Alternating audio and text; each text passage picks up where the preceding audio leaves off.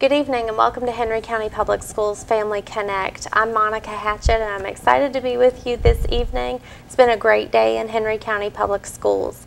As you know, we're in the middle of a series on how to best support our students. We've talked with elementary teachers about what we can do to help our elementary students, and tonight I have with me representatives from FC and Laurel Park Middle Schools. If you guys will introduce yourselves, tell us a little bit about what you do with middle schoolers every day. I'm Nancy Wilson. I'm a 6th grade math teacher at Laurel Park Middle. Been teaching 35 years. I'm Josh Eanes, assistant principal at FC Middle School, there for 2 years, and I was a high school teacher for 5 at Bassett. And we were talking before the show began that middle school is an interesting time of life for students. They have so much to explore. There's so much that they're learning on a regular basis. What are middle school students learning this semester? Well, we have new curriculum for math, new standards of learning that we're implementing this year. We are focusing school-wide on reading. We're focusing on vocabulary. We're conferencing during our silent sustained reading. We are working on vocabulary. We're working on writing across the curriculum. Those are some of the things that our school's working on throughout the year. Yeah, FC definitely is making a major push towards writing skills and really focusing on whatever the content area, just making sure that whatever skills being taught is relatable to the real world applications, making sure that you're teaching across curriculum instead of just this is my class, this is my class. I think our teachers do a great job of planning together, coming up with activities and lessons that are engaging and also bring the world to the school inside those 4 walls. And students are beginning to explore so much more than what they had the opportunity to see when they were in elementary school. They have lots of itinerants or electives that they have available to them. We were talking a little earlier also about the equity across the school division, and that's been a priority for our school board to make sure that if a foreign language is offered at FC, it's also offered at Laurel Park. So one of the exciting things that's happened this year is FC is getting a greenhouse. Tell us a little bit about the progress there. Oh, it's exciting. We've been from the very moment we found out we're getting one. Miss Kalinsky, who is the ag teacher, she was excited and she has all these ideas of what she wants to do, and being able to see the progression of the moment they broke ground to laying the cement floor to building the walls and kind of getting the plans around, and it's just been a new aspect of a school year. It's never the same from year to year, so this one was an extra exciting addition. And so walking in her classroom, we're raising chickens. They got chickens and eggs in the incubator. We're waiting for those to hatch, and the kids are excited about that. And we even talked about what other things we could do with them, and so it's definitely a different aspect that's new to the kids, and the amount of kids who wanted to enroll in the class. I mean, it definitely took root very quickly, and I think that in the years to come, it's going to become a very popular program. I think that particular program, so many real life skills taught there. You see the 4 C's within that.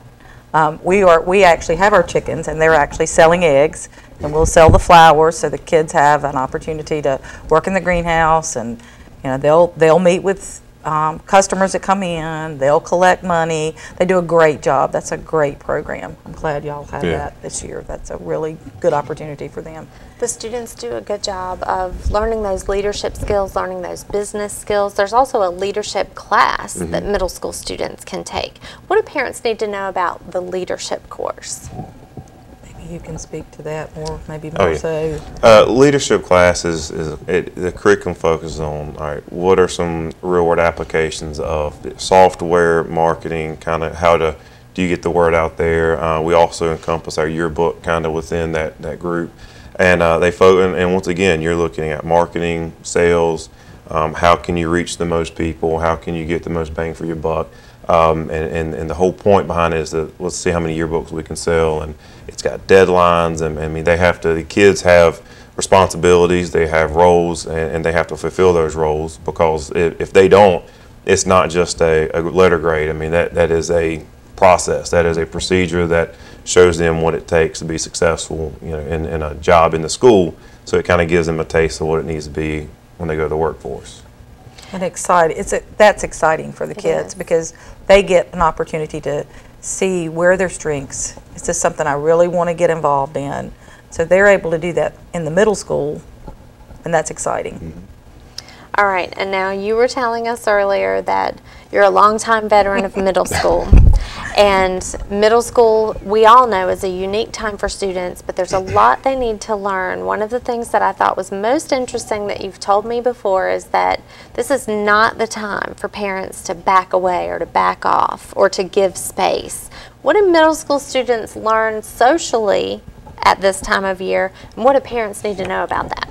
Well, this is generally the time that they don't want to go out to eat with their parents. They want their own space.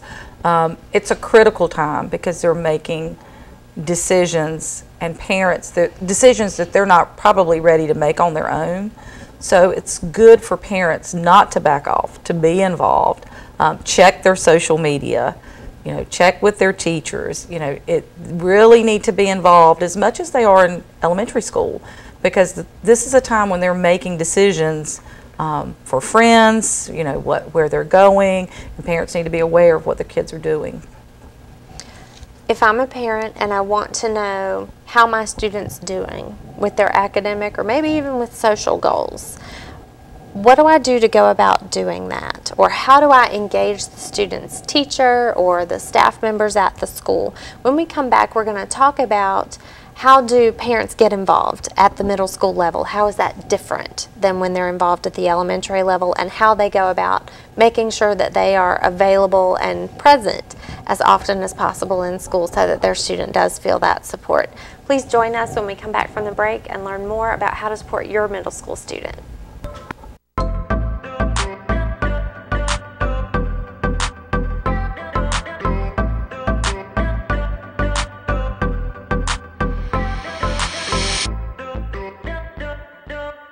Auto Rehab in Stanleytown. Dependable and trustworthy. Auto Rehab, your area's certified auto repair shop. Using state-of-the-art equipment for all your transmission and engine needs. From the simple oil change, tune-ups, to diesel repair for all makes and models. Auto Rehab is your local, dependable repair shop. Located behind Stanleytown Elementary School.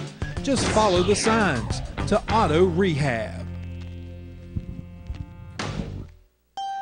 Jerry's Pizza now offers a private meeting room. That's right, for parties and family get-togethers.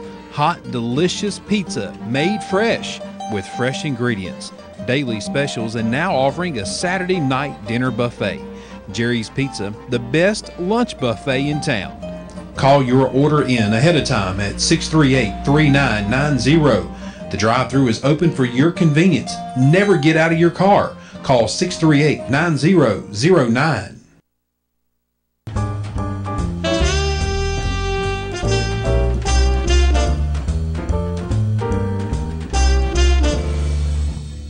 You're watching BTW 21, your neighborhood network, the pride of Martinsville.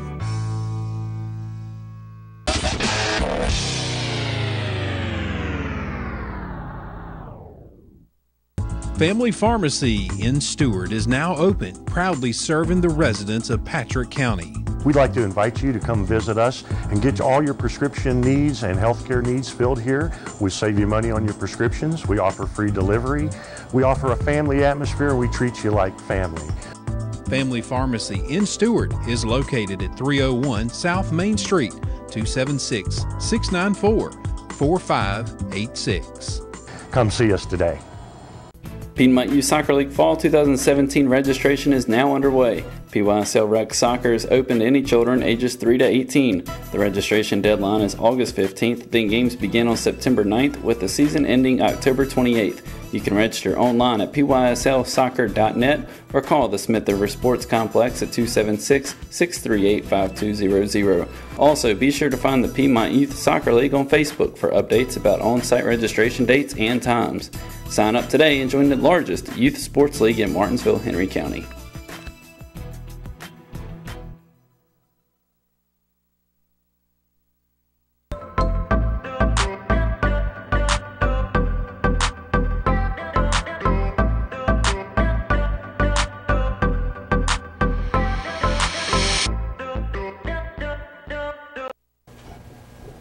Welcome back to Family Connect. Tonight we're talking with representatives from FC Middle School and Laurel Park Middle School about how parents can support their students. And before the break, I asked you to think about an important question.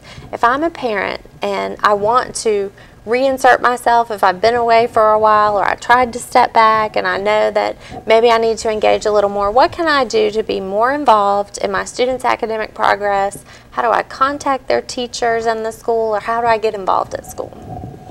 I know a lot of our, excuse me, our teachers enjoy email. I mean, it's so convenient. You know, like we were talking about some certain parameters go with that, but if you need a quick response, email is great. I mean, I know our teachers always love, they don't want to be the only contact they have with a parent to be a negative consequence or something that bad had happened during the day. I mean, we want it to be a good interaction. I mean, we're here to support kids and help them and not to, you know, waggle our finger at them. Definitely other ways that we would love for more participation in is PTO. We're always looking for more people to join and help out. Parent portal is great if you need a quick check-in and see how your student's progress is going on. I know athletics. I mean, we're always looking for more parent participation with athletics. Coming in, if you let the athletic director know that you're there, let the coaches know. And you know, whether it's helping feed the kids or providing some type of snacks or just kind of helping out when we can. I mean, all those are ways that, I mean, we're in desperate need of help in those regards. We just, you know, come forward and talk to us and we can make something happen. Now, maybe I can't come to school, but what are some things I can do with my student at home at night or on the weekends to help reinforce what they're learning in school? Well, since I teach math, of course, a trip to the grocery store or a trip to the, well, we don't have them all, but a trip to shop, Right. you know, get them to estimate tax. When you go through the drive-through, get them to estimate how much they think their meal's going to be. How much change would they get back? If they pay with a, you know, certain amount of money, how much? All of those are things that they really need to be able to do. That's one thing they can do at home with them that really helps at school as well. And those are great lifelong practical skills Right. that everyone Right. will need. What about reading or even writing? How do I read and write with my middle schooler at home? Do you all have some ideas for that? Reading is so important that they're just reading something every night. And not just read. Read, can you tell me about what you read? Not just sit down and open the book and read. Can you tell me about what you read? How does that apply? What do you think is going to happen next? Encourage that lifelong love of reading, and that starts at home as well. And I think it's important for parents to know that it's okay to want to read a magazine. Mm-hmm. It's okay to read a comic book. As long as we're reading, that's an important practice, no matter what that venue is. All of also our have- students have iPads, so they bring those home. And they have the Mayan, where they can go on and find books that interest them that they can read right on their iPad, so they don't have to go to the public library or they don't have to go to the school library or media center to get books. They have them access right there on their iPads. Now, mentioning iPads, what are some of the rules or things that I as a parent need to understand about my middle schooler and his or her iPad? Definitely make sure that videos and photos are school related. I think that's one thing we run into is, you know, kids just being goofy. I mean, it's not, sometimes it's very innocent, but you know, we find things and just knowing that, you know, that's property of the division and that I think sometimes the mishandling of the iPad, whether it's physically or with the purpose, that can cause problems. And sometimes the kids don't quite know. I mean, it's a great tool to have. And I think sometimes that just kind of helps supporting that expectation that this is just like anything else. You treat it with, you know, properly, with respect, and it's a tool, and you don't just throw your tool around and let it, you know, get beat and banged up. You know, we definitely want to take care of it. But it's such a great opportunity. Like we were talking about reading and writing skills. I mean, that is probably, I mean, think about how much we read on our phones or you know, on our own tablets. I mean, so the days of books are, you know, where you just sit down with an old-fashioned book, it's still here, but kids go to iPad or the cell phone so much quicker, and I think it's just a great tool that we just need to make sure we utilize both in school and at home. We try to encourage no more than 10 pictures, no more than 10. no more than 10. School related, but we try to really kind of monitor that, and we periodically will take their iPads and check the history. We'll go through to see what they're doing on their iPads. They are property of the Henry County Public Schools, so we ask that they not put anything on. I think they have, they can actually put apps on their iPads, so that kind of helps monitor that some. Now, middle school students obviously are much more engaged socially, maybe than they were just even a few years ago. What are some of the opportunities that students have after school to be active with their peers in a safe and appropriate environment? We at FC and at Little Park, I know both schools, we have, if you're not participating in an athletic event or any type of sport, I mean, we have outdoor clubs, we have writing clubs, we have poetry clubs, glee club. I mean, we offer at least 2 clubs per your fall, winter, and spring. We also have organizations. You still have Beta and that you can participate in, and there are so many things that we try to offer to mimic the high school. We don't have the same events that high school does. We just again, we're not there, but we do try to offer and get as much participation as we can with those clubs and events, and any type of after school tutoring we can offer. And SCA's always that's always an option. We are working this year, and I'm sure you all are too, of the possibility of doing some clubs during the day, and offer that, so that students have that opportunity during the day for those that can't stay after school. So that's something that we're in the process of working on, and I'm hoping we're going to get that underway this year. One of the great things about middle school is that our students have the opportunity to explore, but parents have the opportunity to explore with them. And there are lots of ways that they can engage teachers, they can engage the staff, they can participate in after-school activities, and now there's the exciting opportunity to even participate in some of those clubs that they may not have the opportunity to stay after school for during the school day. One of the most important things about middle school is to ensure that students are growing and that they will be successful. Middle school students in Henry County set goals. They do an academic and career plan. They think about their futures a lot. What are some of the ways that parents can encourage that future thinking or forward thinking with their students? I think with just everyday life, who you come in contact with, what kind of careers they have, what do you have to do to be able to do that particular career. I can remember we didn't have middle school, but I can remember being that age and not really knowing what was available to me. So I think parents could, if they know people, what do you have to do to be a doctor? What do you have to do to be a lawyer? What do you have to do to be a teacher? That kind of opens up some thinking for years down the road. Maybe that's something I want to get into. I think education today, it's more about the growth now, and it's not of how fast we get to point A to point B. It's how much did you learn? How much did you grow? It's not necessarily do you have it or you don't have it. It's where did we come from versus where are we at now? And I think that as long as parents, students, teachers, and all stakeholders look back and say, well, how far have we came since we took this journey? Then I think from there, if they want to, whatever occupation, whatever they want to go into, I mean, it's a journey for all of us. And so I think just kind of reinforcing that growth mindset of we're not here just to, you either got the answer or you don't. It's where do we come from and what have we learned from that? And I think Henry County really provides them with a lot of opportunities in middle school to begin to make some decisions, some good decisions. We have the electives they can try. We have clubs that they can try, so they can kind of begin to see where they're interested, and they can try that out in middle school. And if it doesn't work, then they still have time to try something else. And I think Henry County does a great job with what they offer for students in the middle school.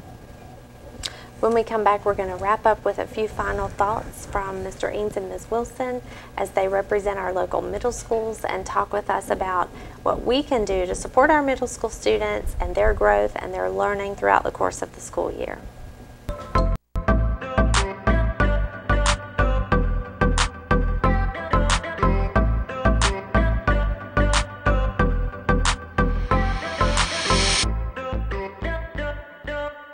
Your face tells a story, one that is uniquely yours. Our desire is to help you recapture your natural beauty. I'm board certified through the Academy of Aesthetic Medicine and specialize in the treatment of wrinkles, facial sagging, uneven skin tone, dark spots, acne, and other scars. For our clients, we create an exclusive treatment plan using non-surgical cosmetic procedures and medical strength skincare to help you to age gracefully and to look and feel your personal best. It's the summer clearance event at Blue Ridge Chrysler Dodge Jeep Ram. For a limited time, get our lowest price on all models. And we're paying you to come test drive a new vehicle. You'll get $1 for every mile you drive from your home to the dealership. Drive a new Ram truck and you'll save up to $13,000. Or drive home a new Cherokee and save up to $6,000. Plus, get our exclusive warranty forever on all our vehicles. Blue Ridge Chrysler Dodge Jeep Ram in Martinsville, across from the Speedway on Greensboro Road. Also, shop with us online at theblueridgeway.com.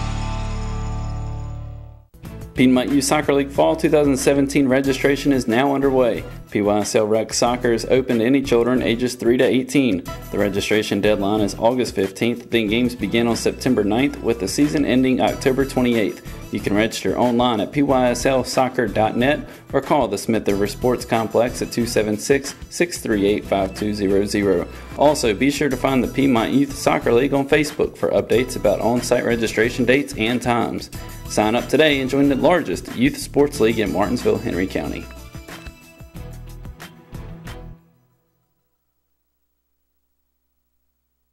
Elite Bookkeeping and Tax Services, locally owned and operated. Stop paying high franchise fees and CPA fees. Elite Bookkeeping is open year-round and, most of all, affordable. Elite can handle personal tax returns, self-employment, corporate, and more. Call today to meet a caring professional at 647-7100, located across from the Collinsville Post Office. Elite Bookkeeping and Tax Service, 647-7100.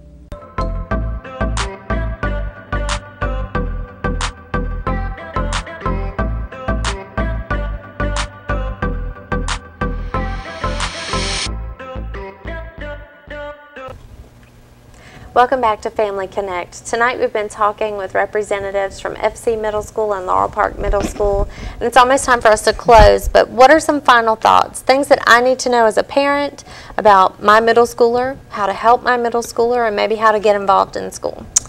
Well, I think in the school system, we try to educate the whole child. And so as much involved as you can be as a parent, contacting the school, asking questions, talking to your child at night, what's going on during the day, what did you learn, what do you still need help with? Like, all of that's so important. It's so important in the middle school, especially when students want parents to start backing off. That's when we really need to kind of step up, is in the middle school. I think just understand that the school does offer so much more than just the 8 to or 8:30 to 3:30. I mean, we have so many extracurricular stuff. They can come in, sports, clubs. I know if we were talking about athletics earlier and reading, and we also have robotics, and that Mr. Wade has been doing a fantastic job with coming in and kind of making, he's a first year teacher, kind of making that his own. I think the kids are responded extremely well to it. Walking in, seeing them program robots and watching them go through an obstacle course that was designed and it was trial and error, and then they had to go. I mean, it's just provides them with so much there. And so I just think that, for parents to call the school and get in touch with our program of studies and kind of see what we offer them. It's not, school today isn't school like it was 10 years ago or 20 years ago or 30 years ago. Education now is something that is ever changing and it's continually morphing into something different. And so I think that in order to be aware, you communicate with the school and let's talk about, what it is that my child can do. And so I think, definitely increase that communication between the school and the parent, and it's all for the child. And so I think that as long as we're all in the same game plan, I mean, then there's no other choice but to be successful. And that's an important point. Parents, it is our job to support you and to support our students, so it's important for us to work together. If you are one of the very few parents that we have left who have not completed your InfoSnap student information update, that is crucial. That provides us information about your student that we need to know to keep him or her safe every day, but it also makes sure that your student can be involved in some of the activities at school, some of the programming, some of the publications that are made outside of school, inside of school on a regular basis. So if you have not completed that update, please make sure you do that. Earlier, you guys mentioned Parent Portal. One of the things that we've done this year is to give every parent access to Parent Portal once they've completed their InfoSnap updates. So I can download the app to my phone and on the go at any moment check my students' grades. I'll get alerts about attendance and get other important information that I have right at my fingertips so that I know that my student's being supported by the whole group of us, the school and our family, which is also crucial. You also mentioned joining PTO. If I want to join PTO, what is the best way to go about doing that tomorrow? We have a PTO meeting tomorrow night. All right. And we actually have some students that are going to be presenting some of the technology that we're using in our classrooms. So it will be a great opportunity for parents to come out, and we would be glad to welcome them into our PTO. All right, PTO meeting tomorrow night at Laurel Park at FC. Probably not tomorrow night. That would be too coincidental, but they can call the school, correct? Call the school. We can get in touch with the PTO president, and we can get the ball rolling, because that's one, I know that for both schools, that's something that we're always wanting is more parent involvement, especially in our PTO, because they do, our PTO tries to put on, and they do. They have such a wonderful acts of kindness to the kids in the school. So we definitely want to get more participation with that. Thank you all for being with us tonight. Parents, family members, students, if you have questions, concerns, compliments, or comments, please use Let's Talk on the school division or on your school website and share information with us that we can use to make the students' experience even better every day. We hope you have a great week.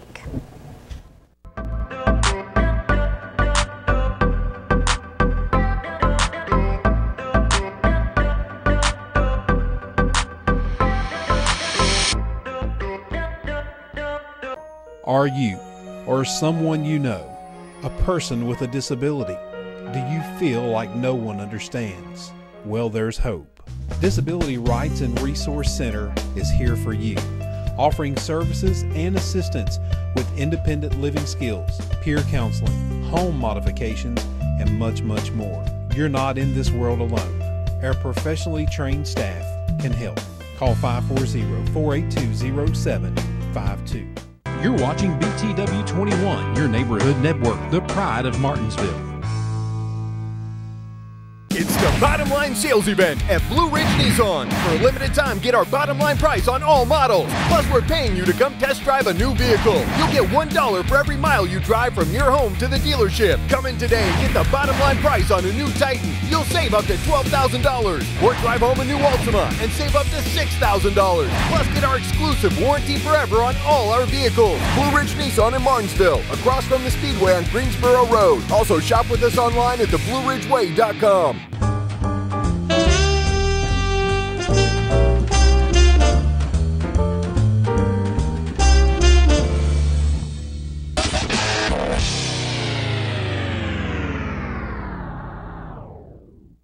Sign up for pharmacy text alerts today. It's a simple, easy way to refill your prescription. Simply go online and register at www.refillrx.com or download the app to your smartphone. Getting your prescriptions just got easier at Family Pharmacy in Stanleytown, serving our community since 1996.